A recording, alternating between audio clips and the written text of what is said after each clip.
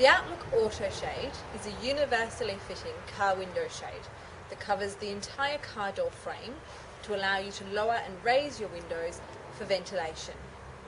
It comes in two styles, square and curved. All Outlook products, including the Outlook Auto Shade, have been tested to strict UK and European standards.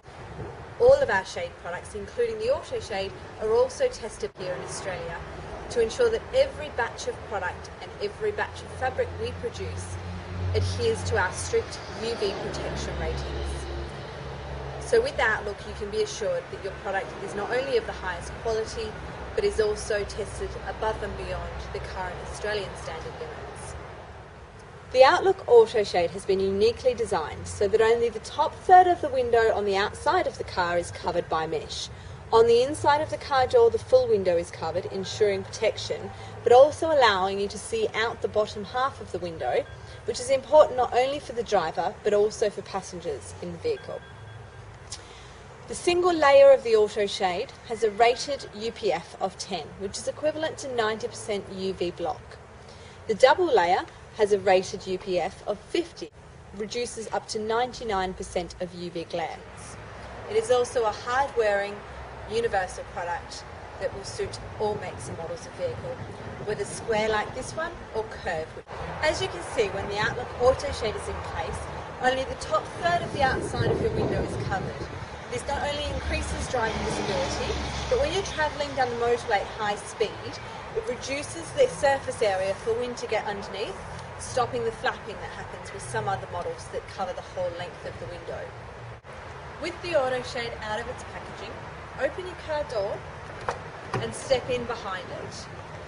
Now what you want to do is lift the Auto Shade over the door frame, ensuring that the Outlook logo is to the outside, like so.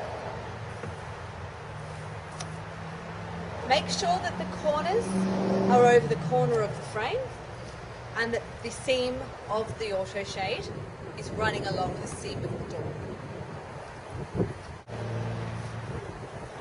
Once you've done this, you can see that you've got a nice stretch shape across the outside of the car door. Now we'll show you how to fit on the inside of the car door. Now that we've attached the Outlook Auto Shade over the top of the car door frame, I'll now explain how to attach it to the bottom of the car door frame to give you a nice snug fit.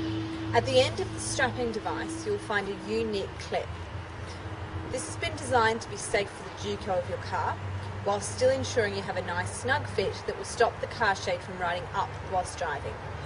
If you open this clip up and place it in the palm of your hand, you can then reach down under the car door and clip it to the edge of the frame, like so. Once you've done that, you may need to use the adjuster clip.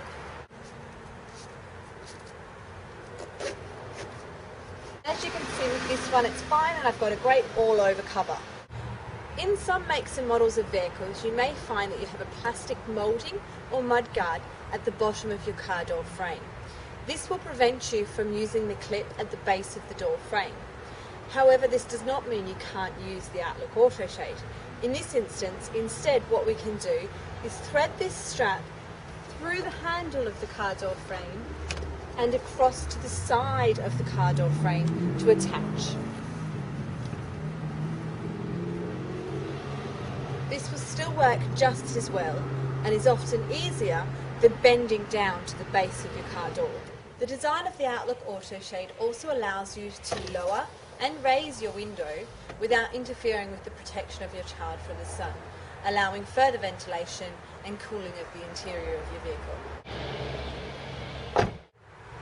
If your vehicle has a curved window, like this one, where it curves from the top corner all the way down to the rear bottom corner, then you'll need our curved model.